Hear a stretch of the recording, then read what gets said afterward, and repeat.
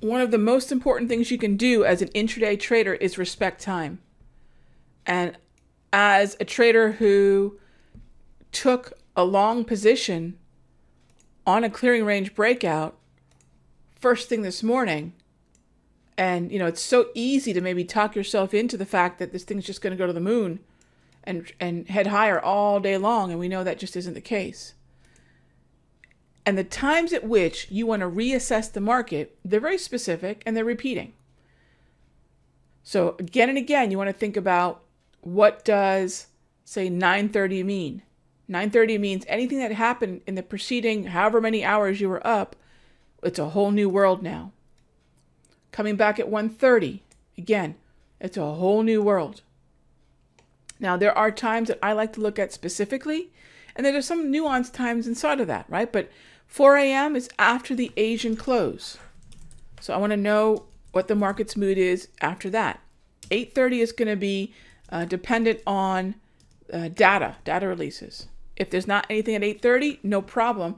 You move on to 9:30, which is going to be the Wall Street bell, which is the most significant time in terms of hitting the reset button or fresh eyes, however you want to view it. Whatever happened before that, once 9:30 rings, whole new day.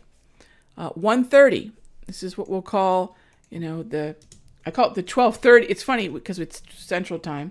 This is Neil's 12:30 Central sort of bid tendency. And it's another time we come out of the lunchtime doldrums and we want to reassess what kind of mood the market's going to be for literally the second half of the day. But there are other nuanced times in here, right? I think when we talk about nuanced times, I think, 10 o'clock, the end of the clearing. I'm not looking at the market with fresh eyes, but that's when the clearing starts. I think 10:30 is also important. That's when I think 10:30 would probably be a very important time to kind of watch as a more subtle fresh eye time, because at 10:30 the clearing range psychology fades to the background, and now I'm looking at the underlying market trend. Okay, if I look for another subtle time for the last half of the day, 3 p.m., as we go into the final hour of the day.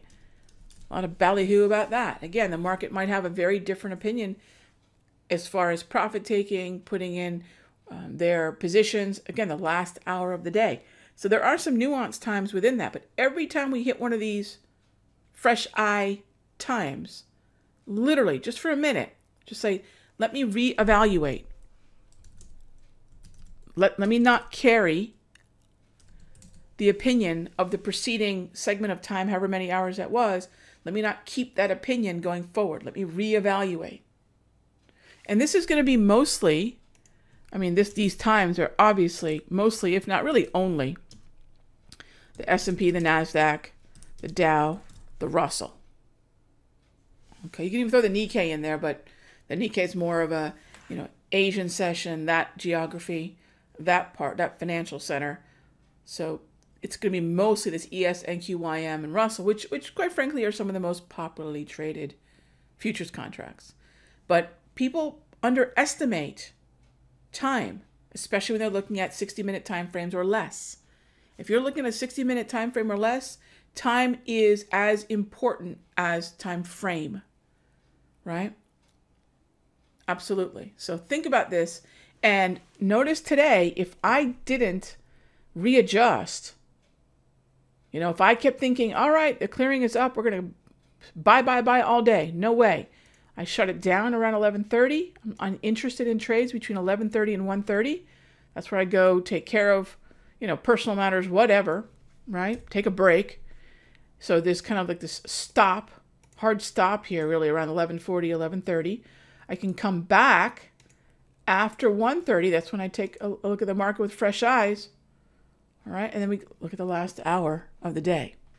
So if I didn't reassess at every one of these points, I would still be carrying my desire to get long and relive that glory, even though it seems the market is very clearly, and of course, the grab candles, the wave, and the propulsion dots is the easiest thing to trading by the numbers, paint by numbers as there is.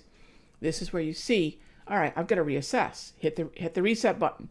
130, what are you showing me? Right?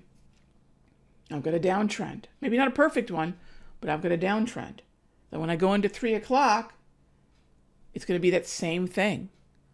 Right? I'll reassess. Are we going into chop for the last hour of the day? Is this market holding the resistance of the downtrend on the 5-minute?